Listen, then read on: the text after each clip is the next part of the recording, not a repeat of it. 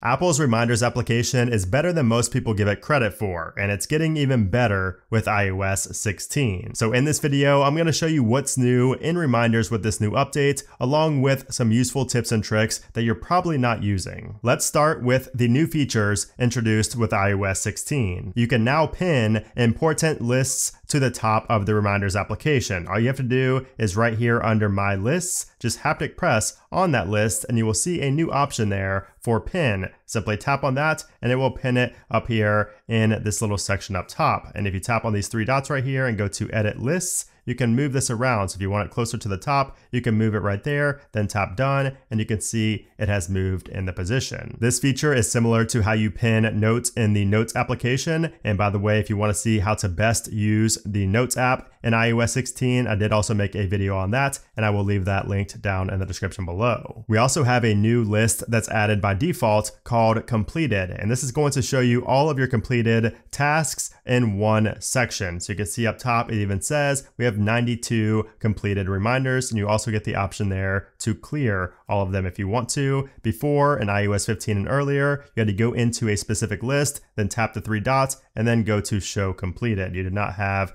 a full-on section just for every completed reminder. We also have some changes when we go into a list. So I'm going to have iOS 15 on the left, iOS 16 on the right. If we go into our iOS 16 list right here, you will see that the iOS 16 text, the title text, is now up top as opposed to being this big blue text over there on the left on iOS 15. We also have a lot more space now, so the individual tasks are a little bit smaller. We do also have this little window icon right there, which if you tap on that, that is a template. So we can now add templates in iOS 16 as well. I'll talk about that here in a moment. We also have the share sheet up top, whereas we did not have a share sheet over there on iOS 15. So a lot of visual changes. And then also when we add a new reminder to this list, you can see that we can now add a note to this actual task without having to tap on the I. So before you had to tap on the I and then you could add notes to that task. Now you can do it straight from this section right here. And then speaking of notes, they now support rich text. So you can now copy and paste your rich text from notes. If you have like bold, italics, bullet points, or anything like that, you can see I have some bullet points right here underneath of this task. And if you go to one of your reminders and you tap on the I right here, if you go down to priority in iOS 15, it opened up a whole new page right here, a whole new window. But now in iOS 16, it's a simple pop out right here, which makes it easy to change that priority without going into a whole new window. Now let's talk about templates, because this is a big new feature in iOS 16 that allows you to save any list as a template, and you're also able to share it with others. So if I go into, let's just say I go to my YouTube videos list right here, and let's say I want to set this as a template and maybe create something for like Instagram videos or TikTok videos. If I tap on the three dots up here, you will see that we have a new option for Save as Template. If I tap on that, you can see we get this new menu here that says Save as Template, and you also have the option to include completed reminders. So you have the option to turn that on or off, then just simply tap on Save, you get an animation, and you see those little windows up there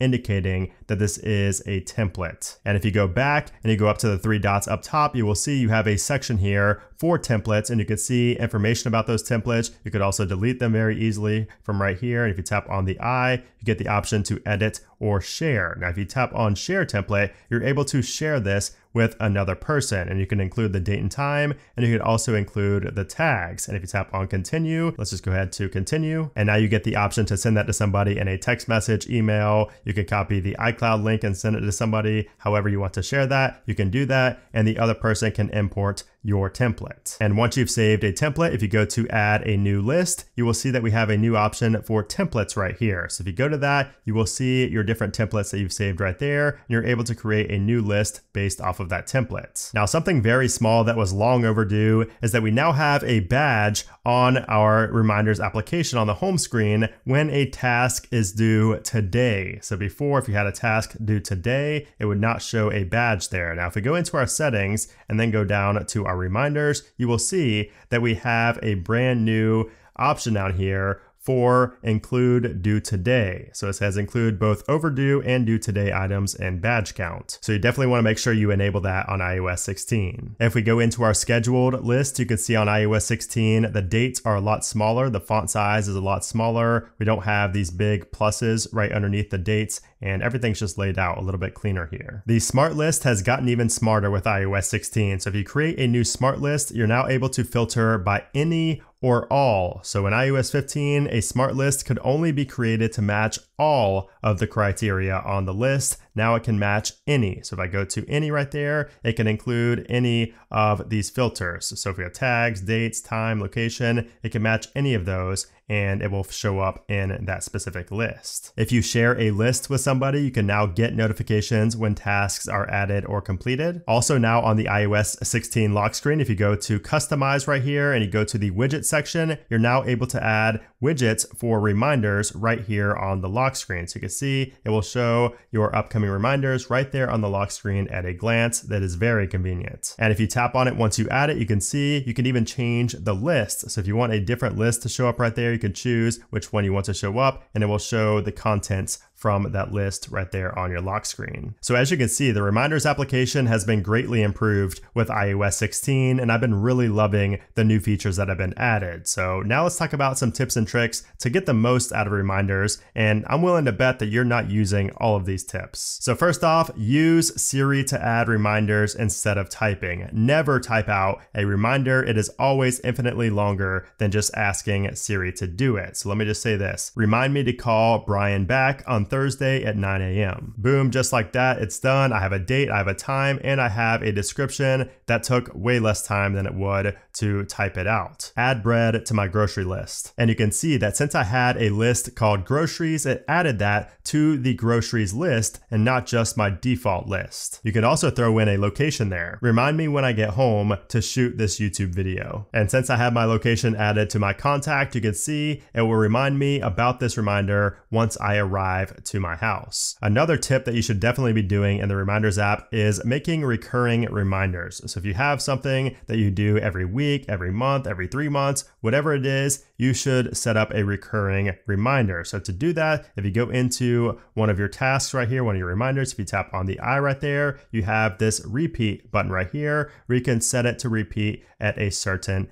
interval. However, a quicker and easier way to do that is just to ask Siri, remind me to pay the electric bill on the 10th of every month at 10 a.m. Now I have a recurring reminder set to pay the electric bill at a specific time and date, and it's on a monthly interval, all without typing in anything. So again, guys, take advantage of using Siri to set up your reminders. Another useful tip is to attach a reminder to a message. So if you go into your details of one of your reminders right here, and you go down, you will see this when messaging toggle. If you turn that on, you will now have a reminder notification when you're chatting with that person in messages. And this can really help you remember things. You know, if you maybe forget it, if you ignore your notifications, you're going to get a new type of notification when you're messaging that person, and it really helps you remember. And since I'm messaging this person, you can see I got a time sensitive notification here that says because you're messaging this person. You can also create folders in the reminders application. So if you take one of your lists right here and you drag and drop right over top of reminders, you'll get this right here for new group. So if I type in group, and it includes 2 lists. You could also add different lists right there if you want to, and tap on create. You will now have a new group that shows up down here under my list. This could also be great if you have a lot of different reminders and you wanted to kind of simplify the experience and make everything look cleaner and more organized. Another tip that I use all the time is adding reminders straight from the mail application so that I do not forget to respond to a specific email. So for example, if I wanted to respond to this email, but I don't have time right now and I want to remind myself to respond later, I can simply select the text right here, any of the text that you want to be included in the reminder, and you have it selected, go to the over button right here on this menu and then tap on share, and it will pull up the share sheet right here. Now on the share sheet, scroll over and you will see reminders right there. Simply tap on that and you can see it sets up your reminder right here. You could also go into details to add different things if you want to. simply tap on add. And now when you go back into the reminders application and go to that list, you will see that you have that right there along with a little mail icon. And what's cool about this is that when you tap on mail, it will take you directly to that message in the mail application. And the beautiful thing about this is that you could actually do this in pretty much any application. So if I wanted to go to Safari, for example, and I wanted to remind myself about, these iOS 16 release notes, all I need to do is simply go to the share sheet right here, go over to reminders, tap on reminders, and you will see it has the little embed right there of this web page, tap on add. And now when we go back to our reminders application, you will see that we have the website down there. And when you tap on that, it will take you straight to the website along with a reminder for whatever you want it to be reminded about. So app integration with reminders is something that I think a lot of people don't utilize as much as they should. Another tip is to share your list with somebody if you think it's going to be useful. So for example, grocery list, if you live with somebody, a significant other, or your parents, you may want to share this with them so you could see, especially if you guys go grocery shopping together, who is marking things off of the list, in real time. So tap on the share button up there in the top right. You could share this with somebody and then they will be able to have this list and see this list, and they will get notifications when something is added or checked off. This is also useful if you're maybe, going to a baby shower or something like that and you have a list of things that people are buying. You want to be able to see, if somebody else bought something so you don't buy the same thing. So there's a lot of use cases for sharing a list here in reminders. Smart lists are also heavily underrated in the reminders application. So if you go to create a new list, you will see this option here for make into smart list. If you tap on that, you have the option to include reminders that match one or all of these criteria. So that ranges from the tags, the date, the time, the location, the list, the priority. You can change all of that there and have basically a smart list that removes things automatically based on different parameters. So for instance, if I did tags, if I just did, let's just say selected tags, and we're going to select iOS 16 right there. Let's tap on done. So we have iPad 16 right here. You'll see that it is a smart list because it has this little gear icon in the bottom right hand corner. So now this automatically populates based on the iOS 16 tag right there. So if I were to remove the iOS 16 tag from one of these, it will be automatically removed from that list. Another tip is that you should go into your settings, go to reminders, and make sure you change your default list to the list that you're going to use most often, because if you ask Siri to add a reminder, it's going to put it on the default list unless you specify the specific list you want to add that reminder to. So for me, for example, most of the reminders that I add go into the YouTube videos list. So I'm going to set that as my default list so I don't need to specify to Siri every time I want to add a new reminder. And then something else I love doing is adding subtasks. So if you go to the details of a reminder, you will see you have subtasks right here, and you can add reminders underneath that main reminder. So if you have like record a video, get a video done, for example, you can maybe have record the video. Then we also have edit video. Then we have do thumbnail. So all of these things are basically subtasks under the one main task of getting a video uploaded. So if you tap on that, you can see you have these different subtasks underneath the main task right here, the main reminder, and I find that very useful. When you're creating a reminder, you have all these little quick options down here, and you should definitely take advantage of those. So you have the date right here, so you could quickly select today, tomorrow, next weekend, or a specific time. You also have this one right here for location, so you can set it to when arriving home or getting in a car or custom. You have your hashtags right here, your different tags that you could add. You have your flag for the importance. And you also have this camera right here where you can take photo, photo library, scan document, or scan text. So there you have it. That is the reminders application in iOS 16, a great improvement over iOS 15. So if you guys enjoyed this video, I would appreciate if you gave it a thumbs up. Also, make sure to subscribe for more tutorials and tips and tricks just like this one. I do also have more tips and tricks for the reminders application. So if you guys would like to see those, let me know in a comment down below. But anyways, guys, thanks again for watching, and I'll see you soon.